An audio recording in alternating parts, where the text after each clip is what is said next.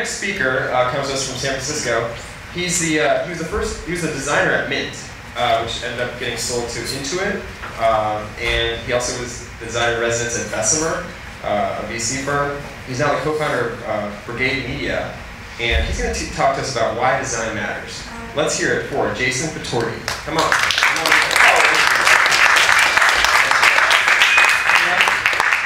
Really excited to be here.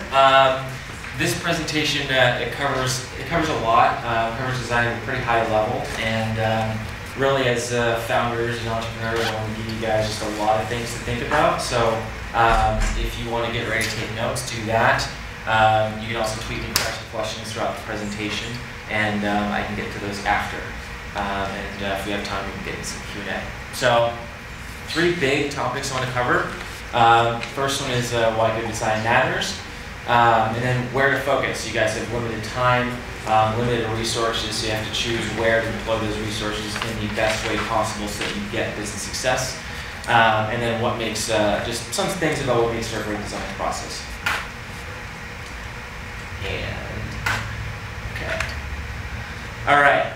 Why good design matters. Money. That's basically why it matters. That's why it's so important. Innovation produces a lot of value. This is an Apple store. It's one on Fifth Avenue. Apple has become synonymous with good design over the past, I guess, since Steve came back and introduced the iMac is really when things started to get going.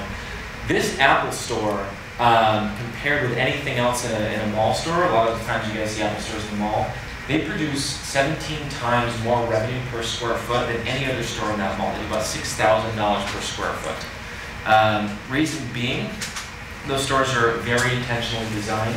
They have geniuses that are there. They're not just like salespeople. There's a genius bar, so you can go in there, and even when you're getting help on an Apple product, they can sell you more Apple product, right? But very well designed, very thoughtfully designed, and they produce a ton of value. If you were to go and say, hey, I want to start a shoe business tomorrow to an investor, they'd roll their eyes and probably kick you out the door. But given something like that maybe is a more commodity type business, what are you going to do that's different? I thought this is an especially appropriate example. Zappos was purchased by Amazon a while ago for about $1 billion, right? Reason being, one of the reasons, and Tony would know a lot more than I would on this, well-designed, well-crafted customer experience all the way through. Is the visual design or the look and feel of the site really like all that special? Not really. But what really sets them apart is how they thought about the customer experience end to end. One of my favorite things that Zappos did was set expectations appropriately. They would, when you go and check out, you would say like, okay, like I want this standard shipping, and then all of a sudden you get an email a little while later, boom, you're awesome. It's going to come to you in a day. It's free. Like, enjoy. And then everything with the returns and all that stuff is very thoughtfully done. They really figured out how do we make shoes work online and focus the design efforts in terms of designing how that experience will work for the customer, scale it across from organization, and build a tremendous amount of value doing so. This is a picture of Yodlee Money Center, only about 10 years ago. If you guys know, Yodlee was the back engine that powered Mint. They built a system where they connected to thousands of different banks, really focused their efforts there in terms of building out a technical infrastructure. And that was what they intended to do. Now, there was a front-end system that a consumer could use, and they could log in, and they could see credit cards and bank balance and all that kind of stuff. But it wasn't great, which gave us an opportunity at Mint. A couple of things gave us an opportunity. One was that Intuit at the time, they wanted you to enter everything. They didn't really have robust bank connectivity. They wanted you to do all the work.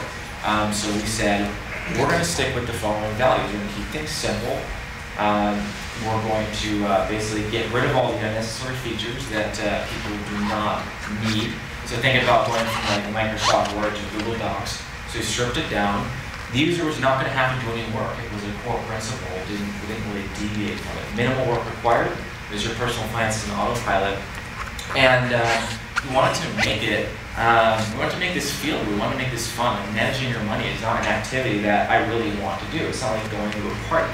This is like, this shouldn't have to be so much work. We want to make it simple, we want to make the insights easy and readily available, and we set out to craft an experience that hit those values and delivered a lot of value. Mint raised on 35 million, we exited for 170, so we 5x'd the value, and it was largely on making a simpler product, focusing on the experience, and then doing some tremendous marketing and PR to get the word out, get the story out there. Another interesting thing we did at Mint was, which is applicable to a lot of startups, is where do we focus? You guys are always hearing about minimum viable product. For us, we need to start simple. We can't build a super complicated financial app. We would have never launched. We would have launched probably by the time we exited. So we focused on most simple financial picture possible, which was a college student. But we understood that, okay, like who has maybe a bank account, a credit card, a savings account?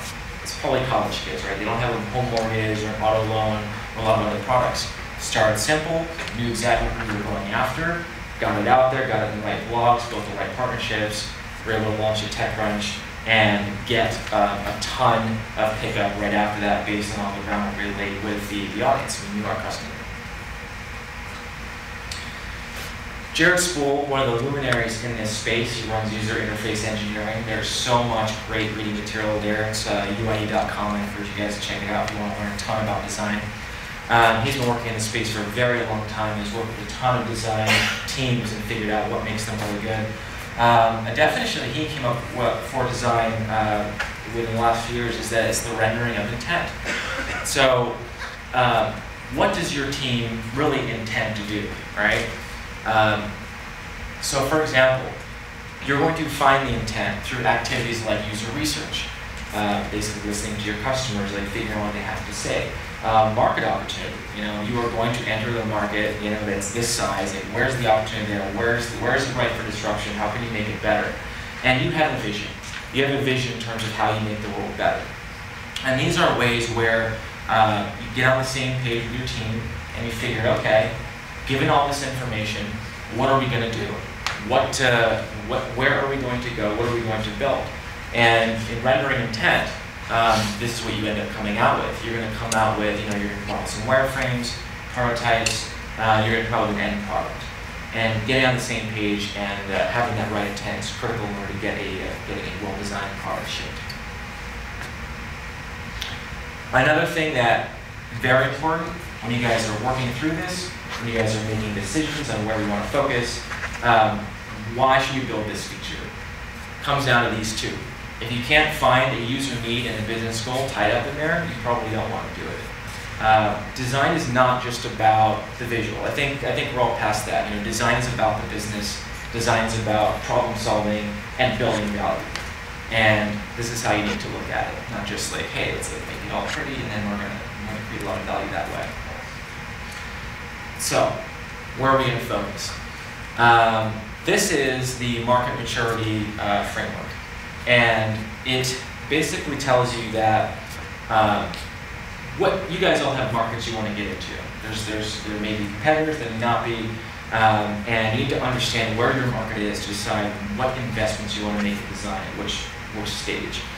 So if the thing you want to build is truly remarkable and does not exist, you don't really have to worry about making it pretty or making the interactions wonderful. You just have to make it work, because it's much better than like anything else that's out in the market. It's like going from wireless. It's like going from cord to wireless power, something like that. So the fact that you can do that, it's a pretty big deal. And until there's competitors and a whole host of other conditions, you can just worry about making that thing work and shipping it. And then the next phase is features. So it's like the word processor, right? First we have the word processor. And then, okay, so now there's other word processors, and that's not quite enough. Well, let's add more features to it. Let's add a spell check. Let's add a grammar check. Let's add, rich layout. Let's add photos. And let's do all these different things. And then before you know it, classic example, Microsoft Word is incredibly bloated, and people probably use only 10% of the features that are in that product. And that's when you move into the experience phase of technology, where you need to figure out what is that core, what is the core thing that is most useful, most interesting, solves most of the problem for people, and you start slowing down. The last phase is integration. So that's like the digital camera. It's like most of us have digital cameras on our phones, and there are still specialty digital cameras, but a lot of technology ultimately gets integrated into other pieces of technology. So mobile phone, for example, first it was possible. Then we added SMS, and we added all these different kinds of things to the phones. There's these big feature phones, what they were called back in the day.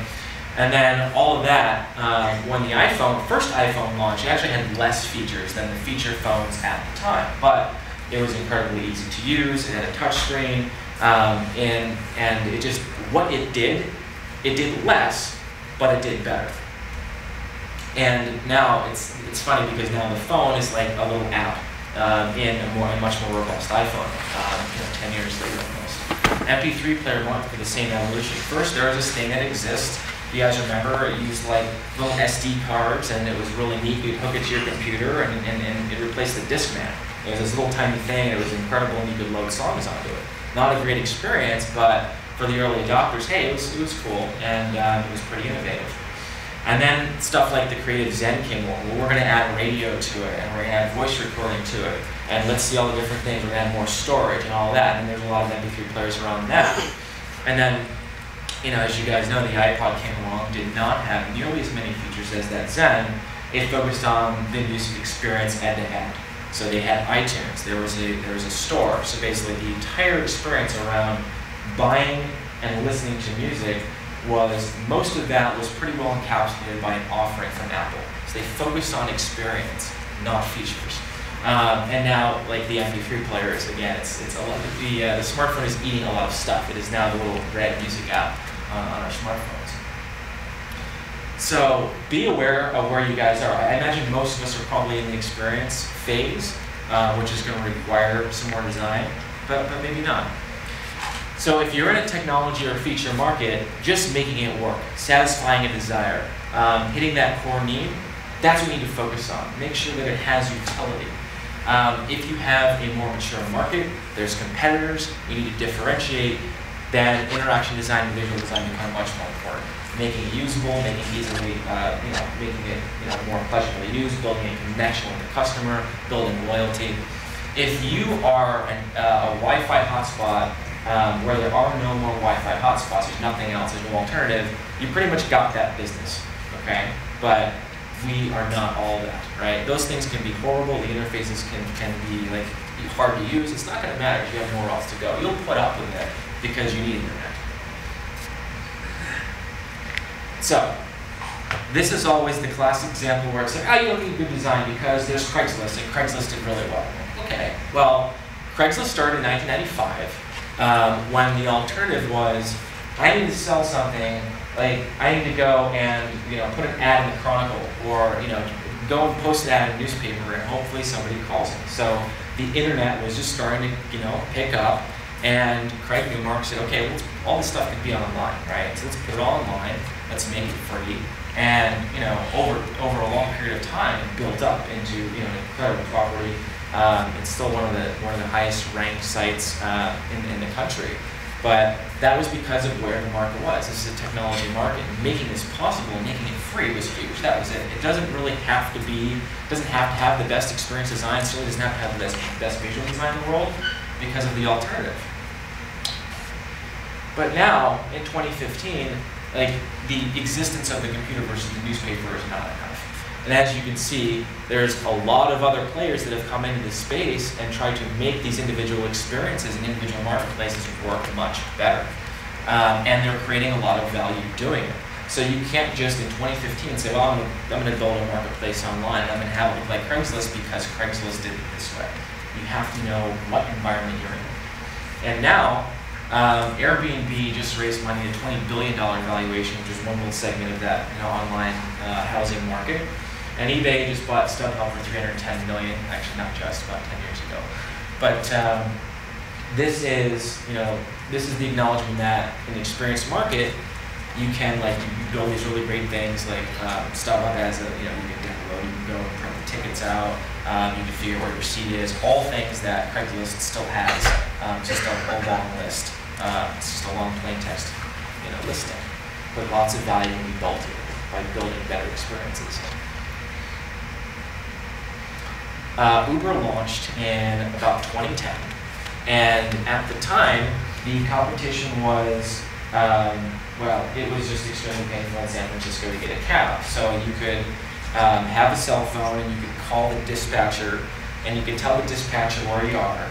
And the dispatcher would say, well, what's the address? Like, I don't know the address. I'm in the corner of here and here. You gotta get the address. Okay, I'm gonna wander around the street and I'm gonna look for a number to tell that dispatcher so that he can get a cab to may or may not show up to see me like in any amount of time, 10 minutes, 15 minutes, 20 minutes, whatever, right? So this was painful. And these guys, like Garrett and Travis, recognized an opportunity. He said, well, what if there was a magic button where you push it and the car shows up? Okay, let's go build that. It doesn't have to be pretty, it doesn't have to have the best interaction design, it doesn't have to have the best brand. If you basically tell people in San Francisco, hey, like, try this app, you push a button, the car shows up, boom. It's pretty magical, it's pretty exciting, and obviously very successful. Move forward into 2012, they had to really start to create a little more features, more price points. The competition was coming in from everywhere. The cabs were fighting back. There's Lyft. There's all kinds of different things. All kinds of different ride-sharing people have entered the market because they're like, oh, well, we can do this too. The technology itself, the app itself, isn't that amazing, but it's possible to do. There's not a unique proprietary piece of technology. But if you can get the supply and you can get an app working, you could start a ride-sharing company. So with more competitors and increasing price and all different experiences the other apps were doing, Uber's had to adapt or they would have died. So they built more offerings, they built this brand, and it's recognizing that the world in 2015 is much different than when they launched. So product design, interactive design, visual design, all come into play in their latest offerings. Square, payments market. Payments market is incredibly competitive. There's huge entrenched interests, and they're not just going to roll over. Verifone is not just going to be like, oh, that's neat. Like somebody built a little thing on a phone. Like we're not going to do that. We're not going to bother with that. We're just going to sit on our hands and let some startup, come in and kick our ass. It's not going to happen. Square need to raise a lot of money to go into the payment space. Need to focus on both their product, so the actual reader. They need to have the interactions be incredible, like the whole, the signature on hand. They make the whole software hardware experience really great, really easy to use, and build a brand that people would trust. Anytime you're dealing with money, trustworthiness is very important, less so in other industries. Especially true for Mint when we launched. Our competitors at the time were like Gizio and Yasagi, and mostly non-adoption. But if you just put some form on the internet and say, please enter your credit card information, people are going to bounce. I mean, it's just not going to work. So building credibility through visual was very important for these guys, and they're still fighting with a lot of different players. So that said, some tips for you guys in terms of what makes for a great process. A lot of things for you guys to think about, and please tweet me questions if I can help further help you guys more. I personally think that every design should start with a great story. And we, as entrepreneurs, we love to build stuff. We often love to get right to it. I am really bad at this. I will just go right into UI sometimes. I have an idea, I want to get it out there, but we've got to understand and got to build a great story. Why are we doing this thing? So, first of all, the most important thing is who is your customer? You have to start here. And you figure this out you have open-ended conversations to develop empathy, very important. So surveys are not that useful. You need to just go and talk to people, you need to listen to them. Building empathy is key. The only way you build empathy is through having conversations, one-on-one. Don't bring your phone, take notes, just have that real conversation. And what you want to get out of that conversation, there's 3 key things. You're going to find needs, actual needs that they have. What are their pain points? And what are their behaviors today? A lot of people make mistakes, and they hear something about personas, and I want to build this persona. And Jan is, she's 35, and she drives this kind of car, and she lives on this kind of street. Like that stuff, unless it actually helps you make design decisions, it does not matter. You need to find needs, pain, and actual behaviors before you can craft a product that actually helps to do this. And if you guys have hypotheses, and that's what you have hypotheses. You're not the source of universal truth. You have an idea as a founder, you gotta go test it. And do be careful with what users will tell you back. They may meet you and they're like, oh yeah, that sounds like a good idea. They may not be being truthful. Judge body language, see how enthusiastic they are, dig into why. Don't take stuff at face value. Aaron Patzer, when he was coming up with Mint, he didn't just go in the room and start coding. He came up with the idea. He kind of like kept working on it on paper for a long time. He came up with a lot of different messaging ideas as to like, I personally, Aaron had this pain point of Quicken being a pain, and like he let it go for a few months, and then he came back to it. It was totally out of date, right?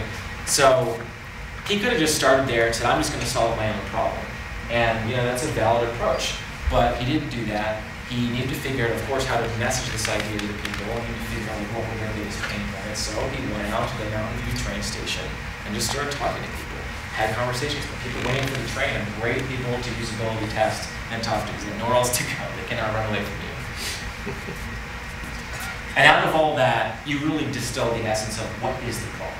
And it may not be the problem you think you set out to solve in the first place. You may have to adjust. You may have to pivot, if you will. You may have to go a different direction.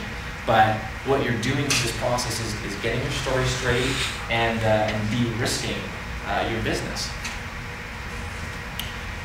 Why you versus a competitor? If you're in a competitive market, you need to know what is the credible argument you can make as to why someone will use you versus somebody else. Is it a technology differentiator? Is it a marketing visual differentiator? But why? Timing is pretty important. I remember a couple of years ago at South by Southwest, there were all these video startups. We're gonna do real-time video, and meanwhile, where are they now? Quick does not exist anymore. I don't know what happened to Justin TV. But all of a sudden, Periscope and Meerkat just exploded. Why? Because saturation of LTE networks has absolutely made that possible. It just wouldn't have worked a couple of years ago with the networks that we had. And how? How will you credibly go out and solve this, and can you communicate this to a prospective customer? Check out Positioning. It's a marketing classic. It's a short read. But this is, in a crowded market, this is what you have to get right, in my opinion, to have a successful, to be able to basically tell the story of your product and have something work. These are the key ingredients. It's called a positioning statement. And it's something that every company I work with has to have. So, a lot of the times we just think about our products and we think about them in silos, and that's all we're dealing with. Here's the product that's going to do this thing. You guys have to get out a little bit more and consider the entire context, the entire scenario of how your product will be used, and which points of that entire journey will you guys handle. So this is something we did in Brigade. This was a day project. We went to a couple of coffee shops, and we were interested to see how people were going to use group chat. Like, how do they use it today? So we talked to them. We asked them, how do you make decisions? Like, if you want to go out to eat, how does this work? What do you use group chat for? We were just out there just trying to figure out where is the market now in terms of group chat. Like, for example, Facebook Messenger is a great example, or WhatsApp. Learning about that entire experience. And what we did is we built this general journey map, and here's a few ways that what we had in mind could be used. We've broken out the big themes, notifications in a certain area, discussions in a certain phase of the journey, answers and insights, and then resolution. And you can't build every part of that experience. There's a whole set of things that happen outside of it, but what you can do is you can understand the entire activity and figure out the points where you can be most successful, where your software can most help the situation. For us, it was this core loop and some of these other things we kind of threw out there, and we decided we're just going to focus on building a really good decision-making system, and that's what we're going to focus on. That's going to be our differentiator, given where the rest of the market is. I encourage you guys to figure out, go look up mental models. This is also very important. It's a word that's thrown around often not the right way. This particular mental model is how you get ready in the morning. It's pretty classic. But if you were to ask that, okay, how do I get ready in the morning? Well, I get up and I have breakfast and go to work. Okay, there's actually quite a bit more to that than usually we think about. And that can be broken out into these big themes. And these towers are kind of smaller things still. What you have here is like behaviors that go across the time you get ready to go to work. And then here's all the different ways to support. I think this was done for Procter & Gamble. And Procter & Gamble pretty much wanted to sell you all this stuff. So they wanted to solve for everything. Now for us as startups, we can probably solve for one thing. But we do understand the context in which our products, for doing the right thing, or understand the context in which our products are being used. Yeah, mobile versus desktop is an important context to consider. That's pretty classic. Are you in line at Starbucks, or are you sitting at home behind your desk? One of the realizations we had at Mint was when are our customers actually like doing their financial work? And what we found was a lot of times it was moms, and they were doing this stuff like in between, like taking care of their kids and cooking dinner. And we were really concerned about security. So our product was logging people out every 5 minutes. It was incredibly frustrating. And you're not going to know that like sitting in like a cubicle in Mountain View, just like trying to figure out like what's the most secure thing. You're not going to figure that stuff out unless you like actually go spend time with your user. Okay, there have been so many wonderful advances in this area of validation, cheap learning, and lowering risk in the last couple of years. It's really great. Johnny I, process about designing, prototyping, making, and keep those processes together. So another product, kicking around a brigade, we just launched a new feature, and this is what our designers have been started with. And this is something that anybody can do. There's no like super select pixels or animations or anything. This is like the story. This is the story. This is real world activity. And how does our UI like intersect with that? How does it help the user get from one point to the other? And from something like that, then you can get into wireframes. And again, stuff you guys can do. This is an example of a bunch of wireframes on a page, and you actually have a phone that you can just like move around. So the user can like tap, interact with it, talk to you, and you can kind of move things around and show what this is going to do. This is before I've done anything on the computer. Haven't done a pixel, haven't spent any time on it, and you can learn cheaply. And that's the key here when you're starting out in the design process, is to learn as cheap as possible. And then at some point you get to a computer, still keep it low-fi, boxes and arrows, and then from something like that, there's all these wonderful tools. Marvell is a great tool now where you can actually throw all this stuff in, you can connect it, Envision's another, you can connect the different buttons, different UIs, and you can build it without a single line of code. It's all just there for you. You can even do it in Keynote or PowerPoint. Something else, another great tool that helps you learn, because now you can put a phone in front of someone and just watch the user. The next generation of tools now, when we get more sophisticated, actually lets you prototype like really beautiful interactions again without any code. Pick say Inform or two examples that come to mind. I like to break interactions down to this. As you're watching people use your product, use your prototypes, obvious is wonderful. They're just clicking on it, not really saying too much. Like, okay, I get it. If they maybe stop and ask, hey, what does this do?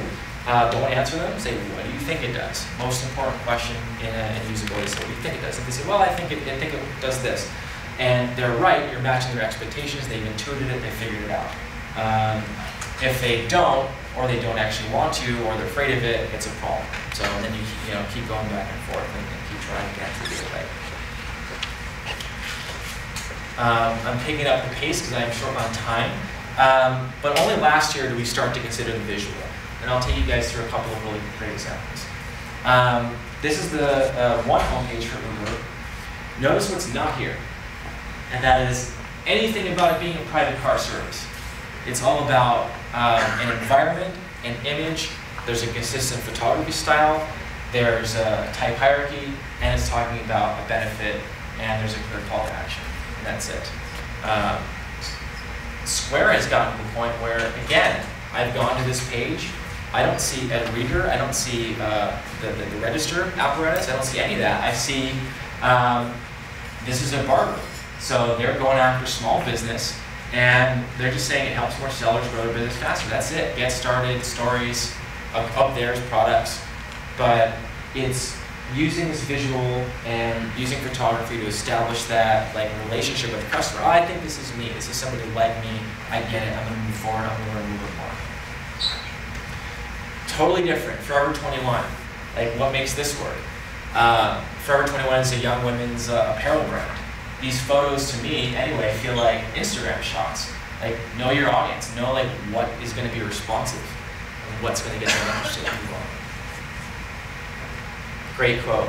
The thing that people don't understand is that the only way you can be successful with your branding is if you have a great product to sell. People go home and aren't happy, that won't work. Your product has to stand up for itself. So all this like amazing branding stuff still doesn't work without a well-designed product that people can talk about. Lastly, refinement has to be part of every process. So every single product has a feedback mechanism where you can take it, you can learn, see what's working, what's not, move on. App reviews, encouraging people to leave them. That is one feedback mechanism. The thing I love to measure is Net Promoter Score, which is basically, it's a lot of times you guys will see that survey pop up. How likely are you to recommend this product to a friend? 1 to 10. From 8 to 10, those are known as your promoters. I think it's 1 to 5 that are your detractors. And you take all that, you take why, and you build that in, you get yourself a score. And the best marketing tool you can have is a well-designed product, and they tell you because they're going to talk about it. And that's a really important tool, and it helps you figure out whether you're on the right track or not. Intercom's another wonderful tool that lets you get feedback throughout the application experience. And certainly social media, the conversation's already happening out there. But you got to figure out what you're doing well and what you're not. Listen to customers, we don't always take them literally. We had people asking us for manual transaction entry constantly. And the problem with that is then that screws up the whole automated balance system. So we would have made the product much more complicated for the vast majority of people if we had listened to this very vocal minority. So you got to like basically take the input, understand what they really need, not what they're literally asking for. So these people, like, we ended up delivering transactions for them, which did the trick, and they were happy. But it didn't screw up the experience for everybody else that was happy. And whatever input you're getting, maybe you have a hypothesis on how to fix it. We always hear stuff, and we're just like, oh, here's like 20 different ideas on how to fix that. It's not always obvious. In fact, it's rarely obvious. Test your hypotheses, figure out that is in fact the right solution, and move on. And always remember your vision. Like, what did you set out to do in the first place? And don't necessarily go deviate unless you really learn some very, really troubling things that invalidate your entire business. Learn to love failure. Make frequent small improvements. That's very important. And another tool is to kill a feature and just see if anyone cares. That's a big one. If you're starting to like keep adding things, then you can just kill it too and see if anyone cares. That's it. Thank you very much. Again, please ask me questions. I'll be around and love to see how I can help you guys. All right? Thank you very much for your time.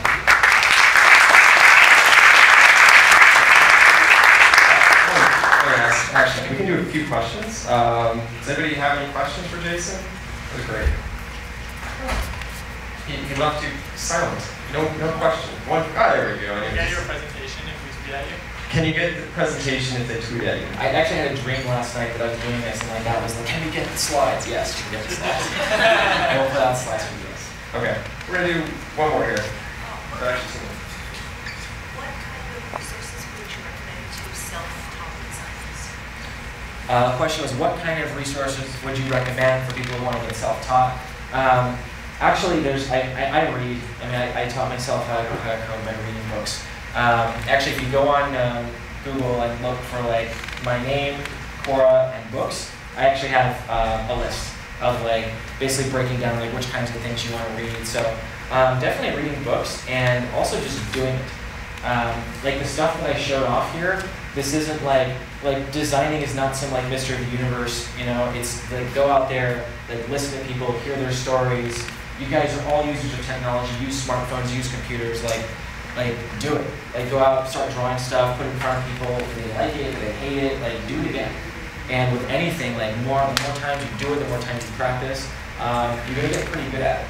So. All right. Well, I think we have time for one more question. Yeah. Oh, hold on. We got two more questions. Here and then here. Okay. Go ahead. Hi. So you talked about features, and something that now that we've gone live, I have trouble with lots of features that people are requesting, and they serve both user and business needs. And do you have any quick tips on how to really prioritize this influx, especially when you get limited resources? Yeah, that happens to happen. Oh, excuse me. The question was basically if you're getting a lot of feature requests, users have ideas or sending feature requests. How do you decide and how do you prioritize? For me, it goes back to vision. you know basically where this thing needs to go in order to get, like, you have a vision of the future that is different than like what it is today, right? Your product is going to get you from here to there, and run it through the vision lens. And as in terms of evaluating, maybe if you don't even know that, you could figure out, like, there has to be some kind of way to figure out, well, what impact is this going to have? If all things are equal, it's tough to say if they're all equal. I mean, you're the designer, like, you know best. I'd say just try it. But but quantify it, see the impact, you know, run experiments. If we launch this feature on 10% of users, what happens? Being a software designer is almost not fair, because we get to, like, try things, all kinds of different samples. We can experiment, we can kill features, we can adapt. If you're building a piece of hardware, you can't do that. So that's another tactic for you to use. All right. We had one more question in the back, and then we've got to get going on the next session. This has been really interesting. So go ahead. You mentioned PR and marketing as part of the core strategy in getting traction with Mint. I just want to hear some of your insights on how that was that part of your overall strategy, or from the beginning, or is that something you saw a need for as you were going through the project? Where's PR marketing fit into this whole thing? Yeah, this is something we always thought of from the beginning. Now, if you launch like something like a social network, you need it to be social. You need it to have some kind of viral hook, and you need to basically build that product so that it starts growing on its own. And you don't really want to apply any marketing resources or money or ads or any of that until you know that it's working. For Mint, it's something that we knew we needed to rely on from the very beginning, because it was a non-social product. It was just you go, you sign up, and we monetize based on that. So we had to basically go out and get users somehow. And a lot of people pan marketing and PR, but for us it's incredibly effective. The marketing tools we used were pretty cost effective. SEO, like SEO doesn't require a huge amount of money. You just need time, investment, but then it pays off in a big way. I actually wrote a lot on this, also on Quora. It's like, if you look for my name and like how to Mint gain traction, there's actually a whole bunch of things on it. But for us, it comes back to knowing who the customer was, and we also had the benefit of a timing. Mint launched into the an economic recession, when everybody was trying to figure out how to cut back, where to save, and where to spend properly. So we had that narrative.